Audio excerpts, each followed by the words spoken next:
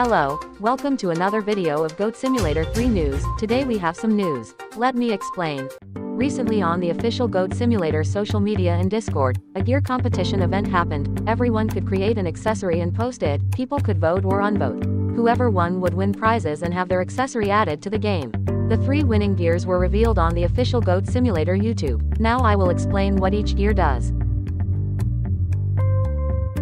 The accessory that came in third place was the Puppet Goat, a stuffing-filled goat that lets you control NPCs like puppets. Now who came second place was the Grappling Bow. Gives you a similar ability to the Uncle Goat from the first game. The direction you throw your grappling hook is where you will be pulled, which allows you to swing between buildings and stuff like that. And now, the one who came first place was Bob. He doesn't appear to have a confirmed ability yet.